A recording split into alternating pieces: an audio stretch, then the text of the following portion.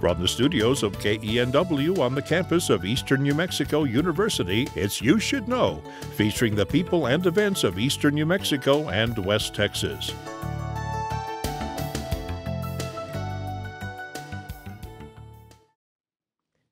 Welcome to You Should Know.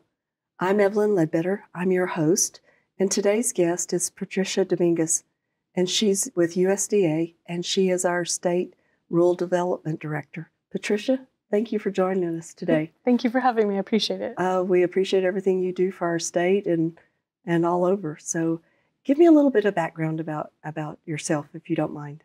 Sure. So from New Mexico. I grew up north in a little town called Penasco.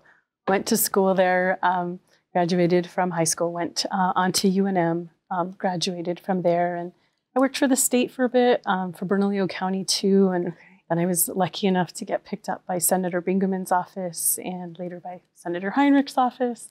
And now I was appointed in 2021, October of 2021 by President Biden to be the state director for USDA Rural Development here in New Mexico. So very honored, very privileged. Well, that's quite a resume. Thank you. My understanding is there's only 4 appointments for our state from the president. Is that There's correct? very few, like a handful of appointments. Okay. And, yeah, rural development. And you snagged one of them. Congrats. Thank you so much. Completely honored to be in this position.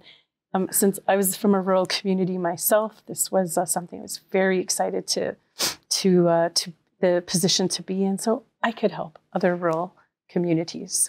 Rural communities have a lot of promise, and sometimes all they need is just that personal attention and that investment. And that's what rural development is here to do. That's really cool.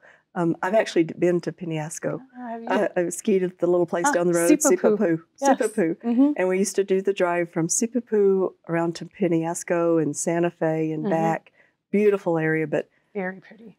So going from Penasco to going to school at UNM in Albuquerque, that had to be huge. It was, I won't deny it was a transition, been for a small town girl, and you get to Albuquerque and, Do you go, Dorothy, I'm not in Kansas anymore. Exactly. This is a whole different world. It was an absolute learning curve to, become, just more self-aware in some cases. It was just it was such a large community. And, back home, we all knew each other. And their aunts and uncles and cousins, exactly. And all your neighbors' people and everybody else. So suddenly you had to be a little bit, more aware, and you never really lose that hometown, caring, feeling, but you did have to be a little more cautious. But I agree. When you're from a rural area, you can take us out of rural and put us in a city, but down deep, we still have those rural roots and the things that people in bigger, larger places don't have access to without funding. And that's truly what USDA and rural development does for us, correct? Exactly. We make our investments in rural America and, here in New Mexico, in rural New Mexico. And, we're very happy to be that agency. And we're a funder, essentially. So when folks see us coming, I think they're very excited because it means we've made an investment in their community. Well, I literally live 10 miles out of town. I just got pavement this last year, but I have fiber optic to my house. Yes. So recently, in fact, we announced Reconnect, which is a broadband program in several communities here in southern New Mexico. So Plateau Telecom here in Portales. Right.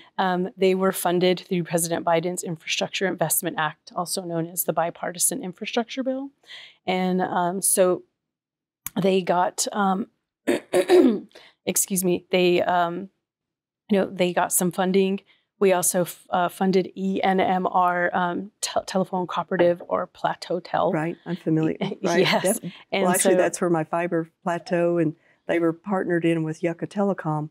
And that's how that fiber came to my house, was through that. So thank you. Yes, you're welcome. Happy to hear, actually, to meet somebody who is, basically a recipient, of the investment. So $2.6 million to expand, high-speed internet access. And so they cover quite a few counties. And actually, this is their second award. So they've received really in total $14.7 million. So I know sometimes folks wonder, like, there's not that many people out there. Like, why should we make these investments?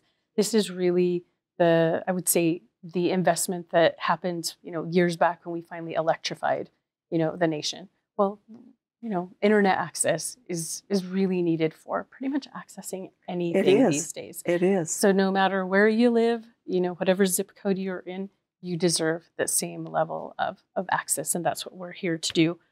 So Penasco Valley Telephone Cooperative also got $13.9 million, again, to expand high-speed internet access. And again, this is a second investment to them. So they've received roughly about $29 million. And Western New Mexico Telephone Company is receiving $24 million. And they're out of where? Where is that? Western New Mexico? So I believe they're in the kind of Grant County. Okay. Yeah, Grant County area.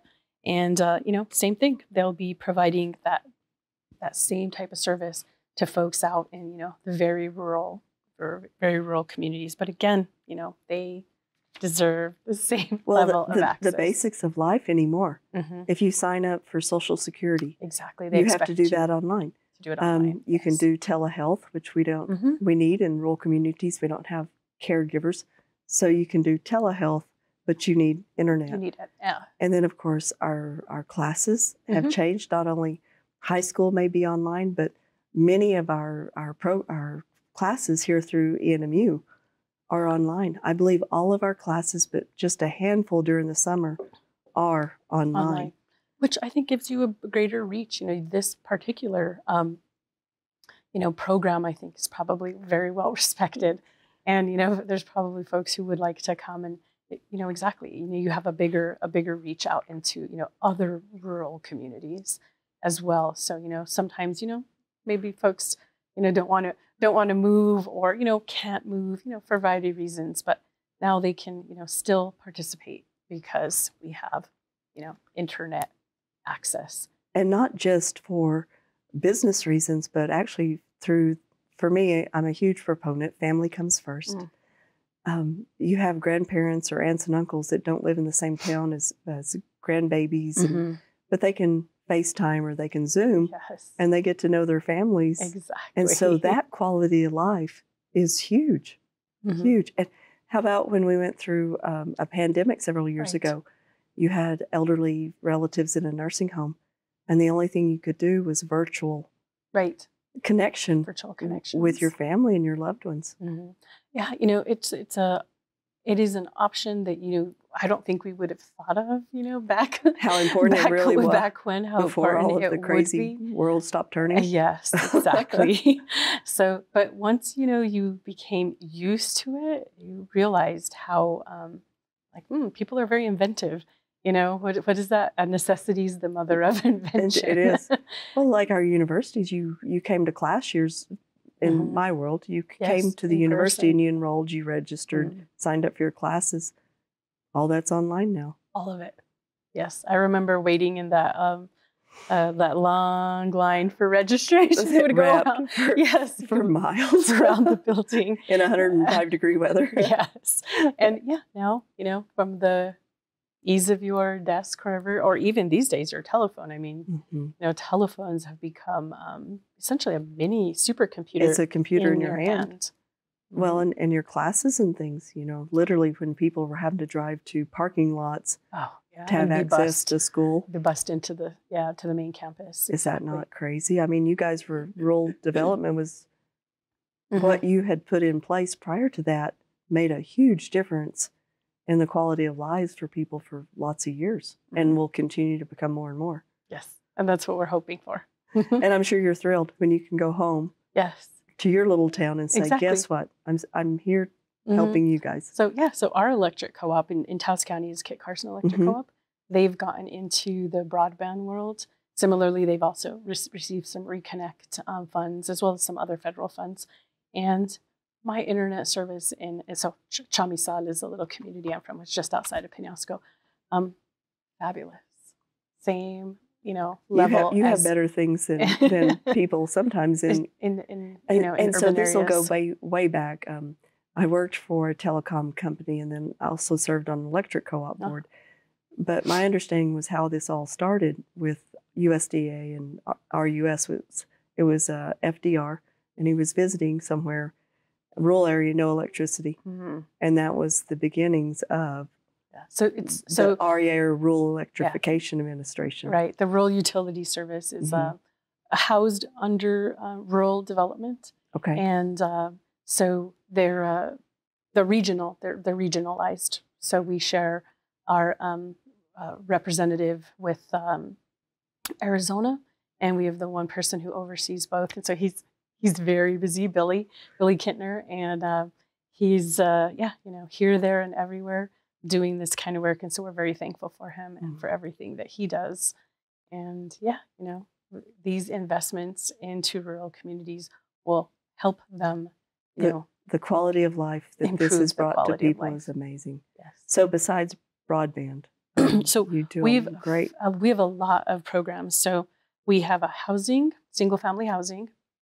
We have a community facilities program and our water and wastewater program, and they're housed together. So community facilities, libraries, senior centers. I was going to ask, I didn't understand that term. Fire stations, police stations. So we can fund the infrastructure, but we can also fund equipment. So, if you if your community's in need of a fire truck, say, we can help with that. Then we, in our water and wastewater program, it does target very rural communities. There's a population limit there of 5,000. Those projects can be very expensive. And there's no way a community of 5,000 could ever come up with the money to put that infrastructure in place. Right. And so it's a loan grant combination. And it's they kind of break it out depending on the median household income of the area. And also, again, like the population, really do target those communities and help with drinking water. Everybody deserves safe and clean drinking water. Well, there's been a big program in Belen, correct? Yes. So recently we funded a drinking water program in Belen. So arsenic is actually naturally occurring in New Mexico due to our geology. And sometimes, when you drill a well, you don't know what you're going to get. So you drill the well, you hit water, and you're like, yay, and then you test it. And so, this little term, parts per million. Yes. As long as you dilute it, it's not so scary. But in some cases, like you may drill a second well. One of the options is to basically blend. And so you can, bring as you mentioned, the parts per million down. In some cases, both wells have the problem. And so at this point, you need a filtration system. And so that's what we did with the town of Belen. We provided $3.6 million to install a water filtration system that will remove arsenic from the water. And I believe it will go, I think it might be online right now. And then we're actually going to drill another well. I think, engineers come in and geologists come in and hydrogeologists and figure out where you might be able to drill and have some better luck. So we're obligating roughly $2 million to drill the new water well for Belen, and I believe that will happen at the end of the year. Do you know? I don't know. I'm not familiar with the population of Belen, but it's south of Albuquerque. It's south of Albuquerque, so but a pretty small, pretty small community. Pretty small community. So sure. Yeah. So and again, these some of these projects would be out of reach if we didn't have the there is always some loan associated with it, but it's a good chunk of it is grant as well. And again, I don't know the exact numbers. It's just based on the median household income. And another thing we can do in some cases, in areas that are unincorporated, you kind of just fall within the bigger boundary of a county. If you're not a census designated area, which is a lot of small towns in New Mexico, but you're going to be serving a particular community. So we can do what's called an income survey and determine that that area may be actually lower in income than, say, the rest of the county. And we'll base it off of those numbers. So then they can qualify for things at other places. For higher grants, a higher grant percentage and a lower loan percentage, because, otherwise, again, you likely wouldn't be able to pay it back. As technology moves, forward, it's a little pricey, and also just the, infrastructure piece again, a little pricey and probably a little more so in rural communities where things have to be shipped in. So, we're well aware of that. And, again, do our best. So so we also have our business programs, which probably I would say somewhat ag related. So I think when people think USDA, they think all agriculture, and actually rural development is very much, it covers many parts. So we do have our value-added producer grant, which I think is probably more focused towards clearly ag. So say you're, a producer who's, maybe tomatoes and onions. Maybe you want to make salsa.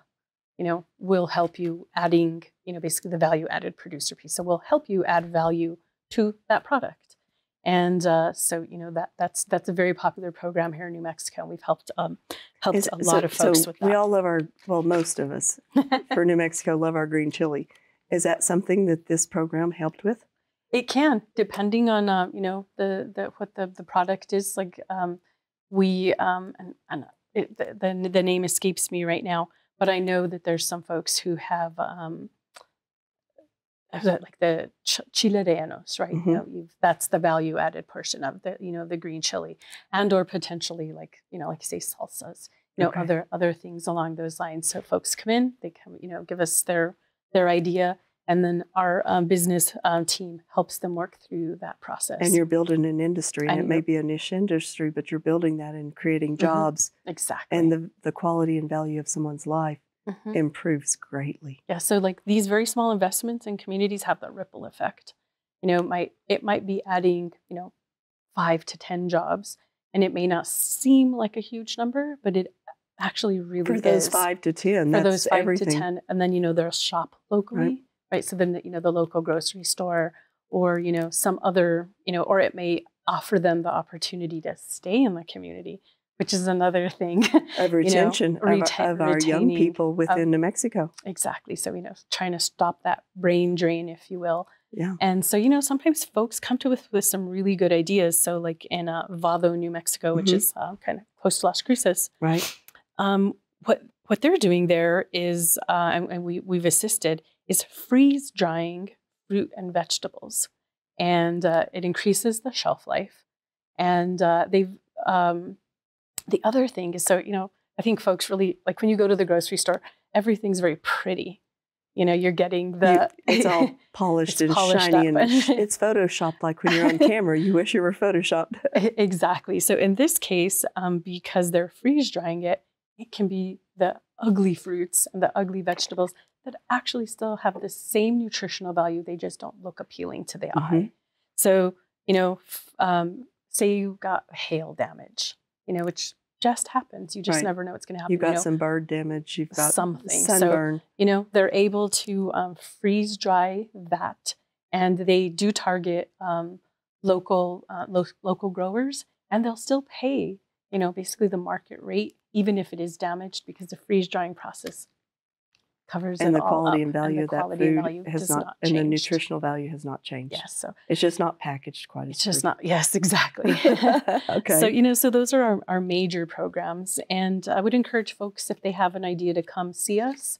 Because we do have some other programs that are, out of the national office. These are our staple state programs, but rural development encompasses a whole bunch of other ideas, and just come by if you have something, and if it's not us, we'll try to send you to the agency that will be most likely to help you. So do you have a number or a website that people can visit? Or let's say I just go to a search engine. What would I even look under to find rural development?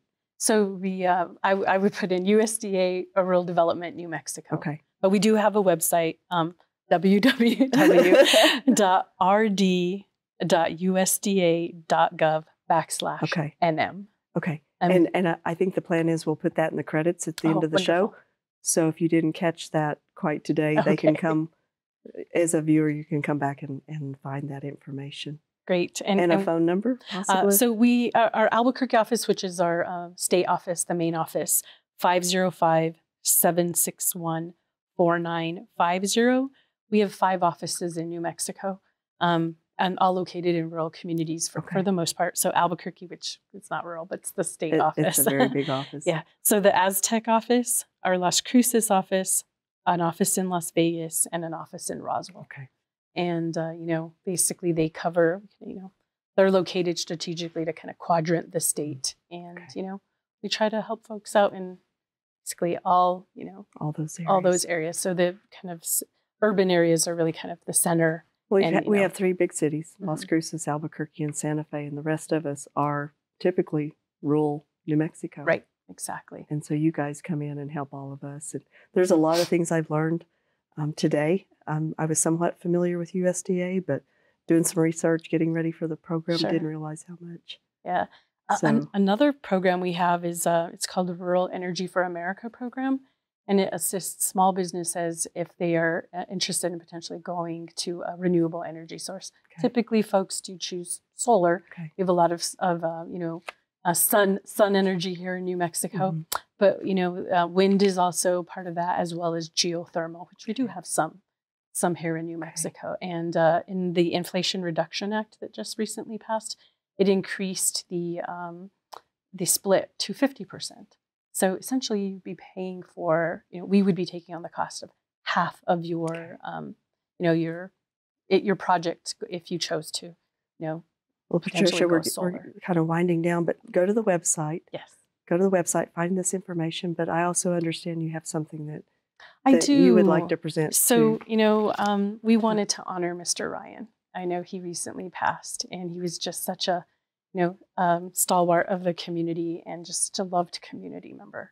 And so we wanted to honor him today. I know, for this community, he did a lot of wonderful things terms of, really in terms of everything, I would say, right? You have those folks in the community who are, a little bit of the glue that holds so many things together. So I just wanted to present this to you in honor of Mr. Ryan and just say, we understand, how much you loved him. Thank you. And, we knew him as well and, appreciated. Well, a lot of the things that are built here are through funding, through you guys. So thank you. He was a tremendous man and gracious and kind and just a game changer within New Mexico. So Patricia, thank you so much. You're welcome. We will. Thank you. We will definitely just honor this forever. He will live on through all of us. That's what I say. All his good works. From students in the past and colleagues and people he's worked with. And you can't find better. Yes. You can't find better than Mr. Ryan. So he touched our hearts in a very large way and always will. So thank you for all your information. There's so much more. We didn't get to it all. Love to have you back anytime to share with us. I love coming out. Thank you for all the things you do for Portales and all the other counties and parts of New Mexico. You're welcome. Thank you. Thank you. So to all of you guys out there, thank you for watching. We will see you next time. Cheers.